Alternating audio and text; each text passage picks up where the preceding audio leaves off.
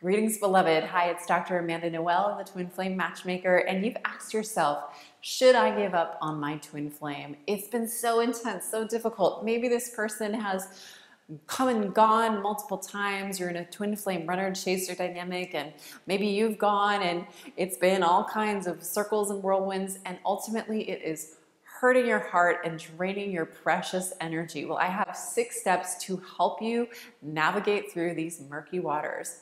The first step is to know that you are awesome. The twin flame path is not for the faint of heart. Yes, the twin flame union is the holy grail of relationships. It took me decades to find my twin flame, and every day I am grateful. It's still a journey. It's still not always easy to navigate. So I want you to pat yourself on the back and say, I am awesome. Thank you for bringing light to the planet and being an ascension twin flame lover.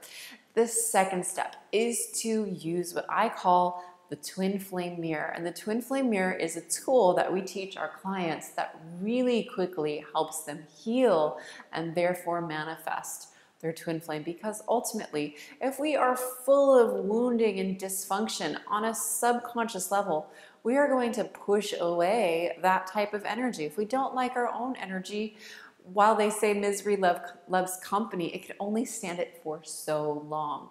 So the twin flame mirror requires us to do the inner soul searching and asking ourselves, why am I reflecting this painful situation? What about this person is actually mirroring a current or past part of ourselves that is creating this discomfort, this pain? Instead, so often I see people chasing after what they think is love, when really they're actually chasing after the pain or the idea that love can leave them. We want to pull our love and attention back into ourselves, and then we can be strong platforms, pillars, and mirrors for our union. The third step is to actually really deeply study and love the lesson. So if you are being abandoned and you realize, you know what, I'm working on myself, I'm realizing my abandonment wound is coming from my early childhood when XYZ happened. I know for me, I had major abandonment stuff come up with my twin flame on multiple occasions until I healed it by doing some deep healing work on my inner child around a particular family member. And when we learn the lesson, we don't have to keep getting slapped in the face by our mirror, in a metaphorical sense, I hope.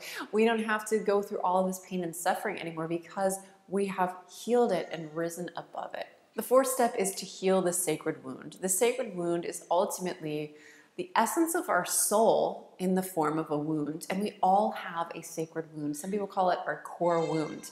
We want to really understand what's showing up probably connects to a wound that we've been holding probably for eternity, but certainly since we were young children.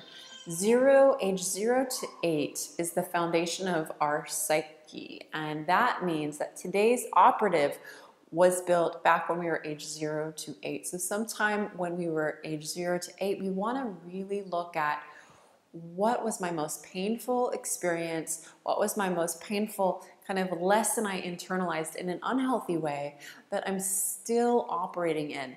The great news is once we heal the wound, or once we keep loving the wound and work on healing it, we don't have to completely heal it, of course, it's a journey, but we can completely alchemize that painful lead into pleasurable gold. We can go from pushing away partners to calling in the most epic partner of all, the twin flame.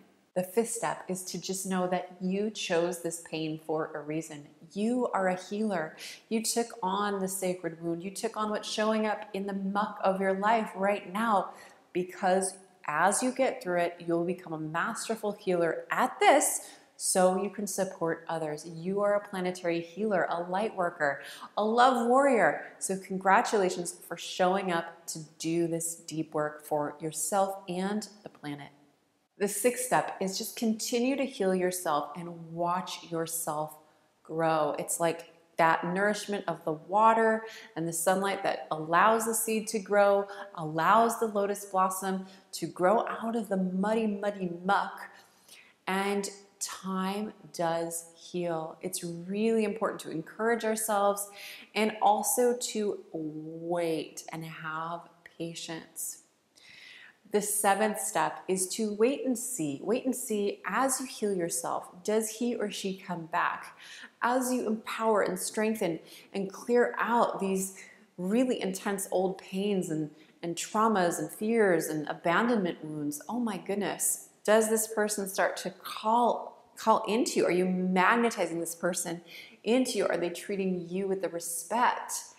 That means, wow, they are your one true twin flame. They are this beautiful mirror of your wholeness and all of your chakras. You two align as the 1111 pillars, your chakras, his or her chakras, boom, coming together, weaving together the Kundalini, because your chakras are so solid and bright and spinning at your own unique frequencies. So it takes time to get there. Have patience, do the healing work, identify the sacred wound, wait and see.